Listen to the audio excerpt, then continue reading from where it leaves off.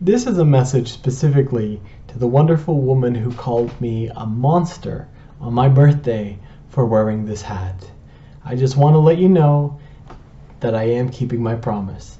Not only that, as you can see, I've added to the ensemble too. Sometimes it feels nice to be a little petty. Stay tuned for that story. The most important question. Hey Shadow, are you a vegan? No? No, you're not a vegan either? Alright, well, I'll let you go. Okay, good boy. Now I know this might be a surprise to a lot of people, but no, I am not vegan. Oh my goodness, what a shock, especially with what I'm wearing, right? I'll make a deal with you vegans if you're offended. Well, first of all, if you are offended, I am Canadian, so I do have to insert here. Oh, sorry about that, eh?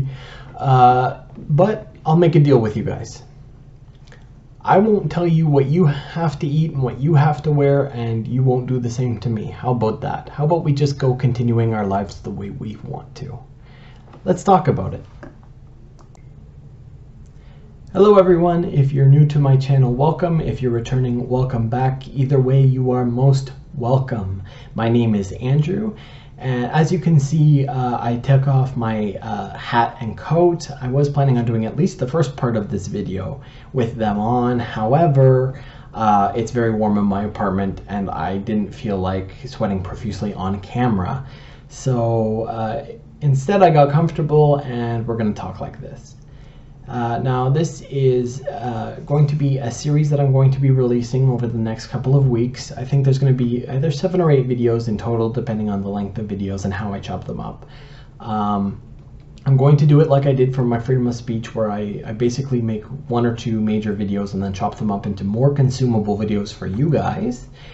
And I think what I'm going to do for this one is I'm going to release a couple days this week and next week. So what I'll do is I will release on Tuesday like I normally do. I'll release a couple videos on Tuesday, and then on Friday I'll release a few more. That way it spreads it out a little bit and it's not as overwhelming as having 4 videos all at once. I'm going to see how that works, and maybe I'll do that in the future as well, but I'll have to see. So this is all about a series all about veganism, and let's get into it. So first of all, what are the types of vegans, and am I okay with vegans in general? In general, yes, I am. There are some that I'm not okay with, but the vast majority of vegans, yes, I am absolutely okay with them. So I have divided vegans into 3 different groups. And so those groups are the vegans not by choice, that's the first group. The casual but respectful vegans, that's the second group. And the militant vegans are the third group, or at least I call them the militant vegans. The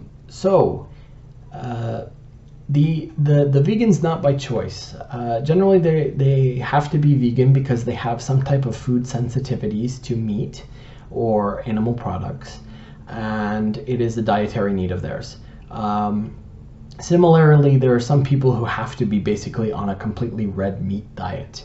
Their body just works better that way. By the way, I have absolutely no problem with these people. You gotta do what you gotta do to survive, and I don't judge them for that. So I have no problem with them.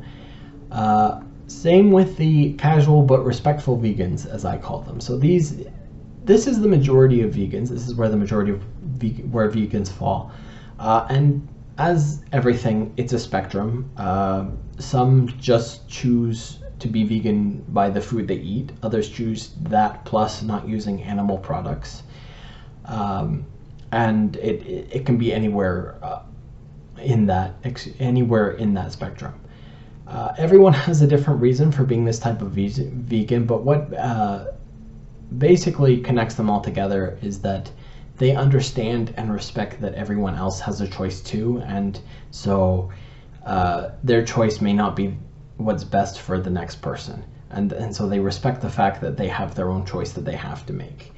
It may be in their heads that they would like everyone else to be vegan too, but they don't put that pressure on people. They don't tell other people what to do.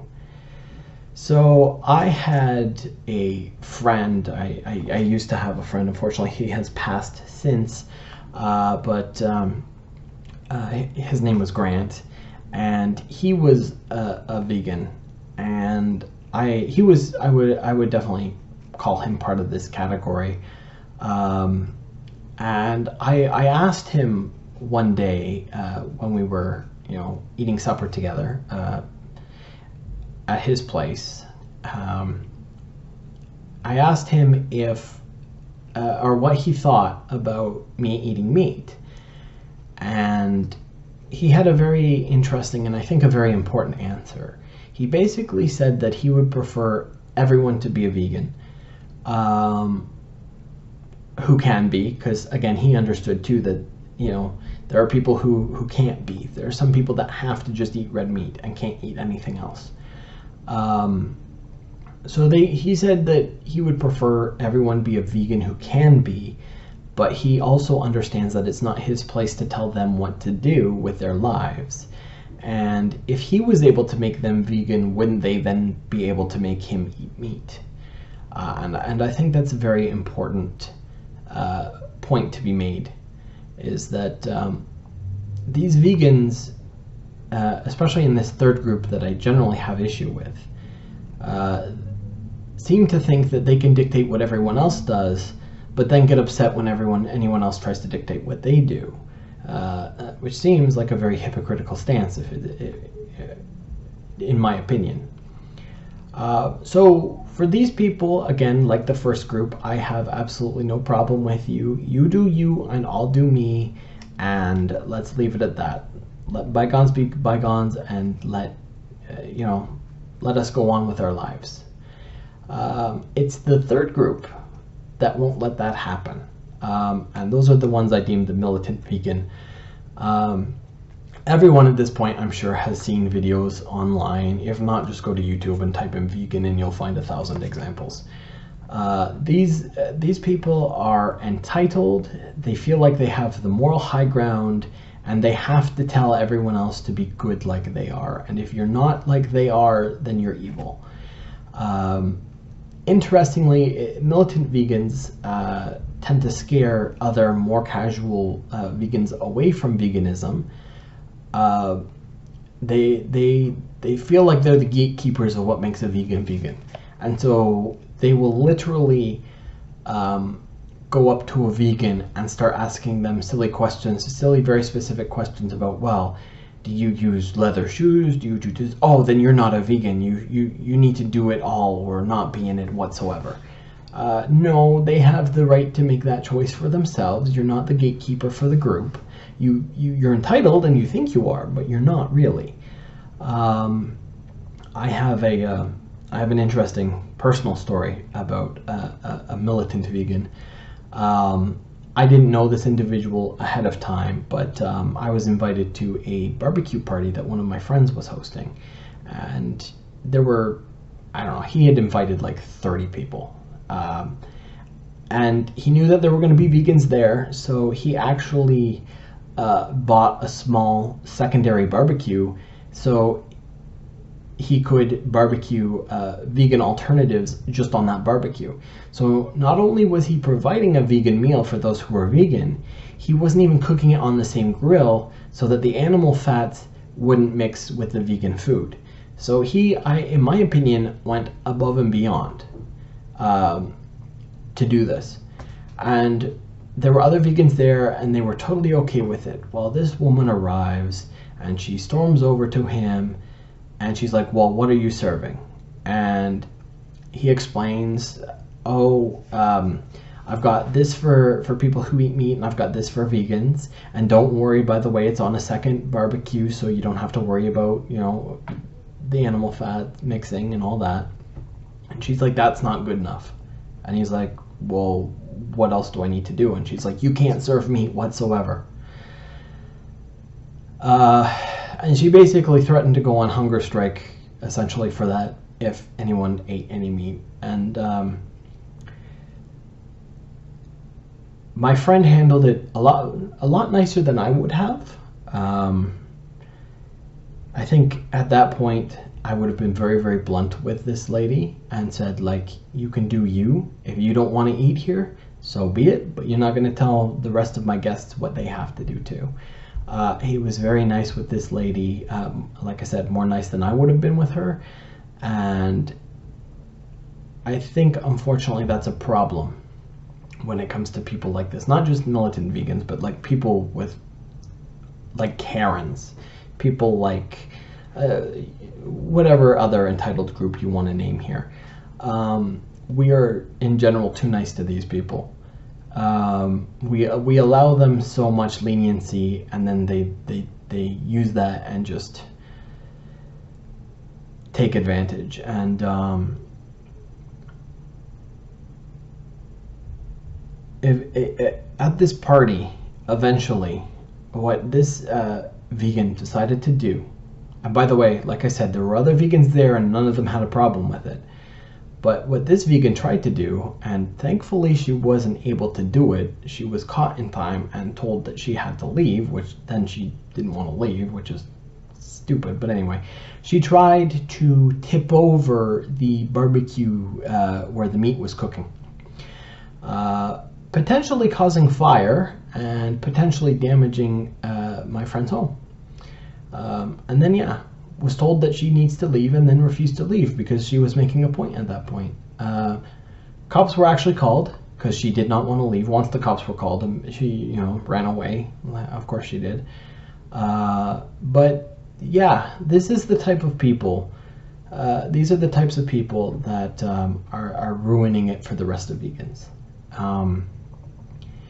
They're like the people who go into fast food restaurants and yell, "You're killing cows," and so on and so forth. Yeah, like the hourly wage employees who work at fast food restaurants give a shit about your opinion on whether they're killing cows or not. Like, really, come on. Think about their priorities versus yours. And you're that entitled that you need to do that in the first place? They don't care about your feelings. And I think that's the problem. A lot of what it is to be vegan, and especially the militant veganism, is completely based off their feelings. Interestingly, only 24% of vegans are men, and most of them fall under the first and second category. It's only those who have like a girlfriend who's more militant, for instance. I feel like that. Not everyone, obviously. There are exceptions to every rule, but I feel like it's those that go along with this, because I know from my experience and from what people I've talked to have said to me, it's generally women who tend to be more militant.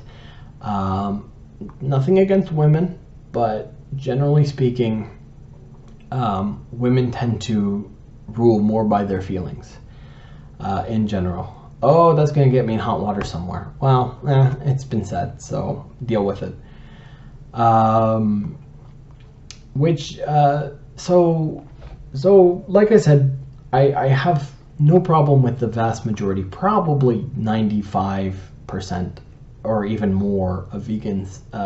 The militant ones are the vocal minority. They're the ones that get all the attention, but are a very, very small group within that community that is unfortunately ruining it for everyone else and is damaging the reputation of veganism, in my opinion. But that's up to other vegans to figure out how to deal with. I generally try not to deal with them. I have had a couple of experiences. As you saw in the intro, I have a story. It'll probably be the last video for next week that I release. But it's a story of a militant vegan who had to tell me that I was a monster because I was wearing my leather hat on my birthday.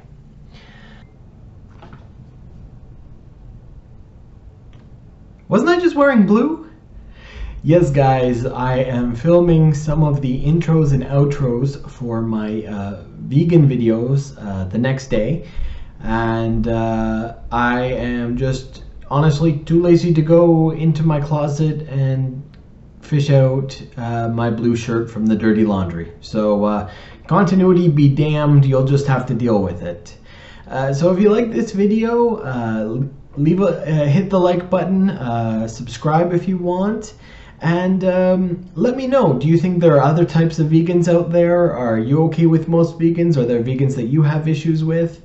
Maybe you have a story of a militant vegan that you have dealt with. I hope you enjoyed this video, and until my next one, I hope you have a great day or week or however long it is until you see it. Until then, bye-bye.